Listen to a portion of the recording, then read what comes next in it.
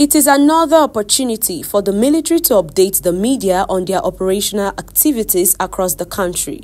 The Director, Defense Media Operations, Major General Edward Buba, says troops are not relenting in the fight against terrorism, which resulted in the arrest of some key actors. The troops of Operation Udoka, Forward Operational Base Osu, in a sting operation, apprehended a terrorist leader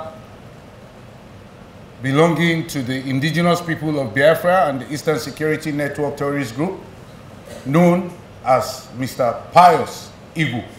The director says the ongoing military operations have successfully curbed large-scale oil theft, recovering over 1.75 billion naira worth of stolen crude oil in the past week. During the week under review, troops neutralized 140 terrorists and arrested 135 of them, thereby destroying their fighting capabilities and weakening their military capabilities as well.